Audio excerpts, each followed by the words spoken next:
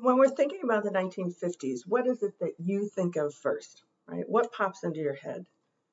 My guess is it's rock and roll, and it's cars and poodle skirts and all those images that we've gotten in our heads from the popular culture. If you think of movies like Grease, you know, even Back to the Future, this idea of, Marty McFly goes back to the 1950s, and that's a, big portrayal of what that era is.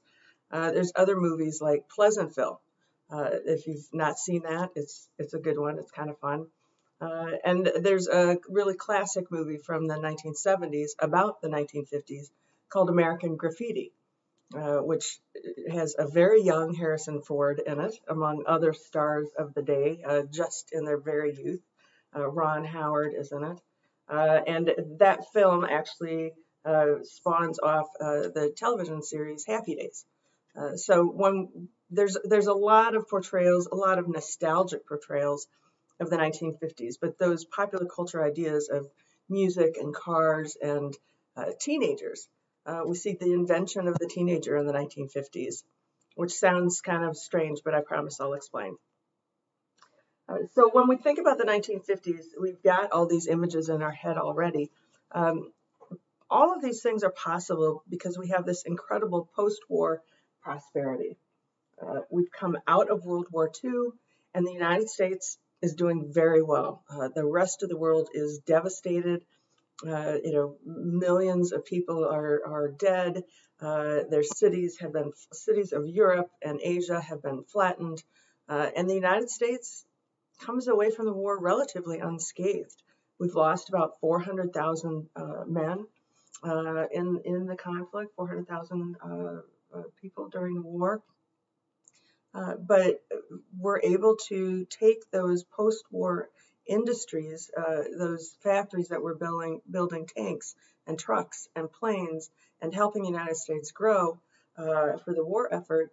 All of a sudden, we're able to shift those into consumer goods, into washers and dryers and anything that you can imagine was being built in the United States. So we have this incredible amount of post-war prosperity.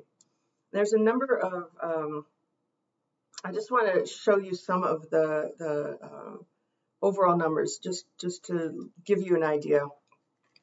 So the United States, our gross national product, that's the GNP is the total value of all the finished goods, right? So all the trucks and cars and boats and anything like that. That finished value of those things, we have incredible economic growth. So in 1945,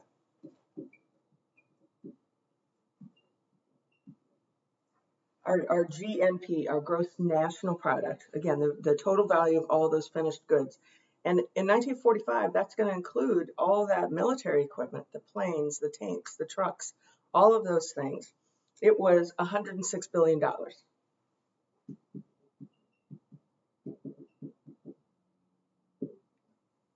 Which is a lot, which is a very healthy economy, which is really comparatively to the world in great shape.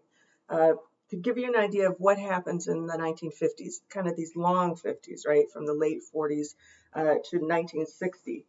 By 1960, our GNP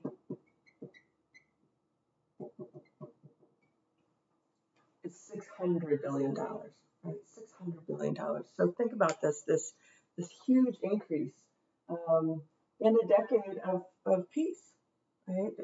In a decade of peace. So how does that happen, and where does that come from? The United States, by the 1950s, is the wealthiest nation on earth.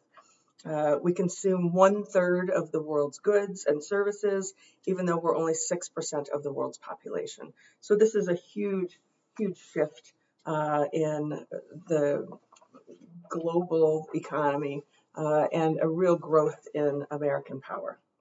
Okay, so why, right? That's the big question.